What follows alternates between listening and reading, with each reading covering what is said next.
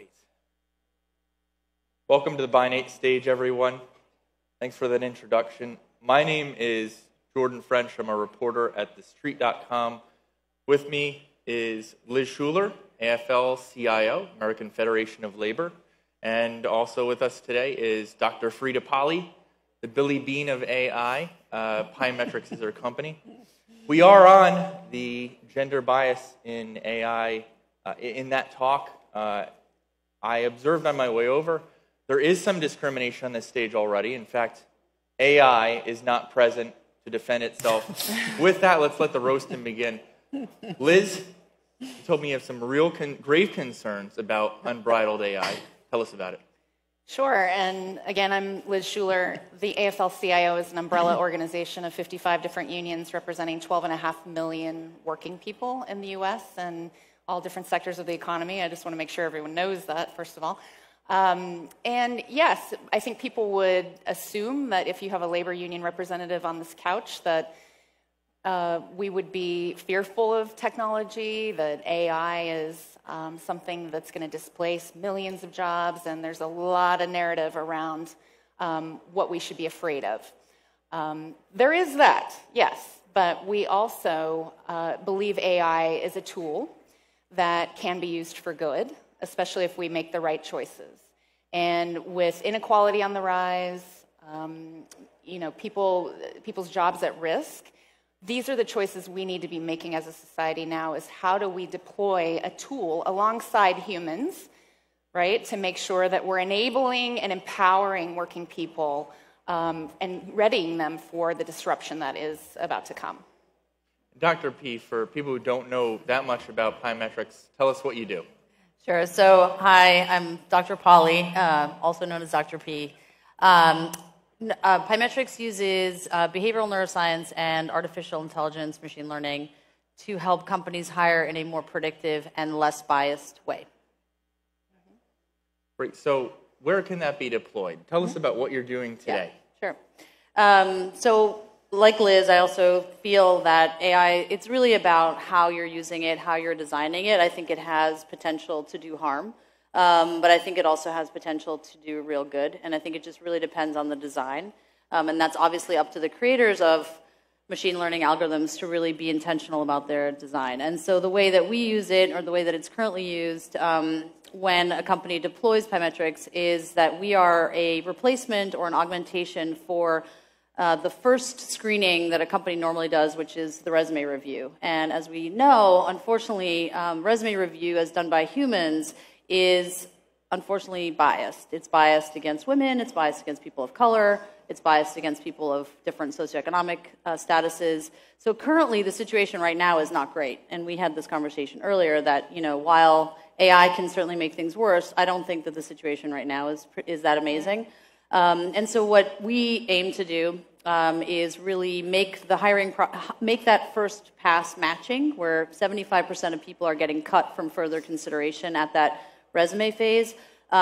We try to make that matching free of any kind of bias. We audit all of our algorithms to make sure that gender and ethnic bias is not in there. And by default, socioeconomic status isn't either, because we don't have any demographic information about people, and we don't use any resume data.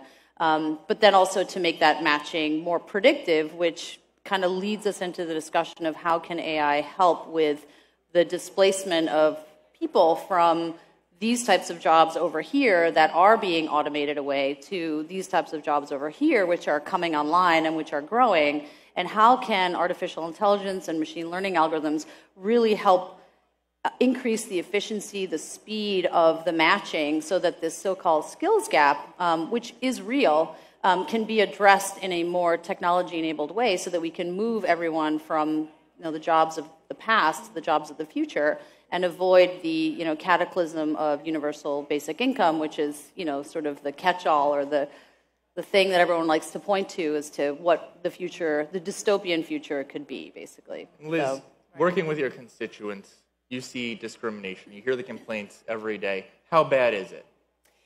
Well, as Dr. P said, it's not a perfect world we live in. We are seeing discrimination, as you mentioned. To things I might bring forward that weren't mentioned. One is people who are unemployed. Often algorithms tend to sort people out if they've got gaps in employment. And so if you're unemployed and you become chronically unemployed for 1 year, 2 years, as we've seen through the recession, a few years ago, it makes it more and more difficult for people to find jobs. Secondly would be returning citizens who have served their time, often for nonviolent crimes that, as we know, in California, for example, with Prop 47, finally we're able to remedy to get those folks back into the workforce. We're seeing, obviously, that being a barrier to entry when people have felonies on their records for things that are very low-level crimes. And so the union movement actually has been a tool to helping people re-enter through training and workforce development and helping people actually with that skills gap to make sure that they're accessing good jobs, because that's all we want. I think we all agree that people should have access to good employment with decent benefits and a way to provide for their families. And so any tool we can use to actually help avoid discrimination or those barriers to entry, we're in favor of. Sure. Now, on the topic of tools, artificial intelligence typically is considered something programmed by a white man in Silicon Valley. Dr. Polli, how is what you do different? I think it's not necessarily, I think that what we have done is create a system that is intentionally designed not only to be more predictive than a typical natural language NLP process on a resume, but also more basically free of the types of biases that we see. And so what I mean by that is that the data that we collect was intentionally designed to have as little gender, ethnic, and certainly no socioeconomic bias in it. As a result, the ability to audit algorithms and produce algorithms that are lacking in bias is a lot easier than if you start off with data sets such as the type of things you might see on a resume, which are inherently biased. And we were talking about this the other day. Like if you look at extracurricular activities on a college resume, there are not a lot of women that play football. There's not a lot of guys that do ballet, right? So by definition, if you're starting off with a data set, and people use that, right? Oh, you were a football player, you must have this must mean this about you, you're a ballerina, this means that. People do that all the time when they're reading a resume, right? So if you start off with a data set that is, by definition, tough to unbias, you're at a disadvantage already in terms of creating algorithms that are going to be more diversity friendly. So we did intentionally create a system that would be amenable to auditing for bias, if that makes sense. We'll let the audience be the judge of that. If you could, because I don't think anyone else has had a chance to unpack what actually are the mechanics of going through your system. Sure. Tell us about that. Tell us what the life cycle and the journey is for a given applicant. Sure. And again, this is taking it out of the realm of Pymetrics and bringing it into, we belong to a broader class of new technologies that are coming online that are using different types of data to understand people in a more complete way. But essentially what we do, my background is I'm a cognitive neuroscientist, and cognitive neuroscience as a field has developed a whole bunch of basically computer activities that you can do that will tell you something about different cognitive traits and different emotional traits. It's not an IQ test. It's much more, think about it like a Harry Potter sorting hat, that either end of the spectrum of these cognitive or emotional traits could be adaptive. It just depends on the role that you're thinking about. So, for example, we have a test that looks at how attentive you are. One end of the spectrum is you're really attentive, really good attention to detail, probably really good for accounting, let's say. Other end of the spectrum is you're less attentive to detail. That's actually been shown to be really good for any kind of occupation that's really, you have to be creative, right? So we put people through 20, 25 minutes worth of computer activities that will tell us something about their cognitive and emotional aptitude, and that data is then used instead of or in addition to a resume to make this initial decision-making more predictive and less biased. And when we've worked with companies who have used our tool, instead of a resume, the advantages they've seen in terms of diversity have been tremendous. So Unilever is a client of ours, and they replaced the resume with this system, and not only did they see gender and ethnic improvements, but they also saw just much, much wider slate of socioeconomic diversity, which is something that we don't even think about sometimes when we talk about diversity, is how do we include people that are not from, sort of the, upper middle class backgrounds. And I think that kind of speaks a lot to what you do, which is that how can, we need to make any tool that we use in the workforce inclusive to everybody across the economic spectrum. And I think that these newer predictive tools really have the capacity to do that. Because if you think about it, if you're reviewing a resume, unfortunately, like if you went to some fancy school versus community college, nobody even thinks about that as, in quotes, bias or discrimination. You're just making a smart decision. You're hiring a smart person over, whatever. And I think that that's not necessarily the way we should be thinking about people. There are tons and tons of people that don't have the educational opportunities that some of us have had that have nothing to do with their inherent abilities and all to do with their socioeconomic, situation. So Certainly, and Liz, while new tools sound good, particularly AI, is it possible that these are just another way to discriminate against suspect classes? I mean, you do kind of, as I'm listening to you, wonder, yes, your company has all the right intentions, and you do a great job of, on the development side of keeping these things in mind, but not all companies do. Yep. And so we absolutely do worry that if there's not a set of standards or norms or, a code that we can all depend on, that makes it reliable and transparent and so I guess we worry about that. Absolutely. And I agree with you. But I think that there are all sorts of initiatives out there, like FAT-ML, which is Fairness and Accountability and Transparency in Machine Learning, and others, right? Where people are really, and these are, and people like Sergey Brin and John Gianandrea, who's Google's AI chief, have really come out and highlighted the problem of biased training sets, biased data, biased algorithms. So I do think that there's an increasing focus on this. I agree with you. A set of standards is probably would be amazing. I think we would all benefit from that, because then we could all benefit from that. But I think there is a lot of. I mean, I was at a talk earlier today where they were sort of saying the same thing, where sort of transparency and accountability is kind of critical to a lot of how technology should be developed. And I think with all of the recent sort of tech issues that have been in the news, I think there's a stronger and stronger desire from the public in general to have that accountability and transparency. So and to maybe have we'll see more of that, like a multi-stakeholder kind of process that we could all talk to each other. I think that's one thing that I noticed being in this space, which you don't see many labor unions at these kinds of conferences, right? There's often not a worker perspective at the table.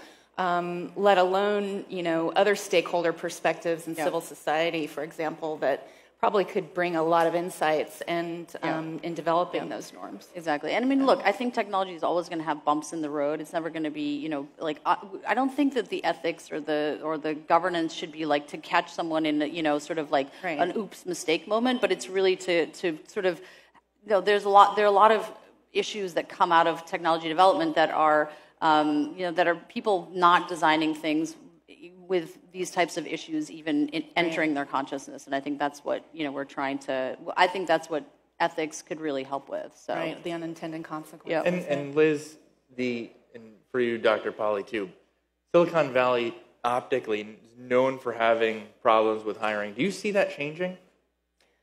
Wow. Not from my vantage point. Yeah, right. And, in terms of the tech sector especially, it's not a sector that has a lot of labor movement influence. So we're definitely seeing the patterns, generally speaking, and I would say with women in the workforce, lacking access to hiring and promotions, and, the pay equity issues, the pay gap that still exists in this country is ever present, and I assume that it is actually bigger in tech. I don't have data on that, but you might know better. But certainly the biases we're seeing in hiring contribute to that, right? That women aren't in the pipeline, women aren't at the table to access those leadership positions, to be in the position to hire people. So that's, I think, what we're seeing. Yeah, and I think the narrative around artificial intelligence has generally been a negative one, and especially in the press, it's either going to take your job or it's going to discriminate against you. or it's somehow negative, right? That it's really not going to create a more utopian future. And I think that that's unfortunate because whenever we've seen it deployed, it's actually had the opposite effect, right? And so I think it does come down to, I mean, we were talking about this earlier, that there's been tons of implementation of unconscious bias training in humans, right? So there's been a lot of companies that have implemented this, and there's a woman at Harvard named Iris Bonet who, and others who have really studied, does this work? And the answer, sadly, is no, it really doesn't work. And unfortunately, men, women, we all have biases. Women are just as biased as men, and unfortunately don't do a better job of hiring women. And so if unconscious bias training of humans doesn't work, then what could help, right?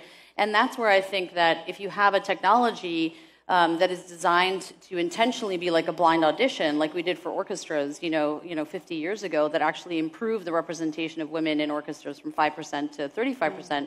If we could have that type of technology in the format of an algorithm that has pre-tested to not have any of these discriminatory human biases, it actually could be a great, mitigator of some of the challenges that humans face. And so again, I'm not arguing that AI should replace humans at all. It's a tool, to Liz's point, that can be used in addition to many other tools and the input of human beings to move us in the right direction when it comes to more inclusive hiring. So and I guess during the hope this, is, though, it does conflict because you are saying that humans are the problem. I don't think I'm saying it. I think that there's just like lots of evidence out there that that's true. I mean, I'm a problem. I have biases. I'm not saying you. I'm not saying you. I'm saying I, right? And so I think we need to just be aware of this. There was a woman who spoke on the stage yesterday who said the exact same thing. I'm forgetting her name, but she basically said the exact same thing. And it's just because to be human is to have biases. And so I think, unfortunately, when we talk about biases, we like to point the finger towards people that are not in disadvantaged groups. But unfortunately, that's not the case, right? I mean, women, the data shows, are not much better at removing their biases when it comes to hiring women. So I am the problem as much as anyone else. And all I'm trying to say is that we should avail ourselves of all of the tools out there to ensure that we are not making those decisions. And quite frankly, ever since I used to be a neuroscientist. I didn't used to think about these things at all. Ever since I started working on this, I really have started to catch myself and think much more heavily about, what are my own biases in this? And just to wrap up, Dr. P, you told me that sometimes your programs will reject applicants. Is there a scenario where it will reject all of the applicants in favor of itself, the AI or robots? Right. The AI will just take over everything, yeah.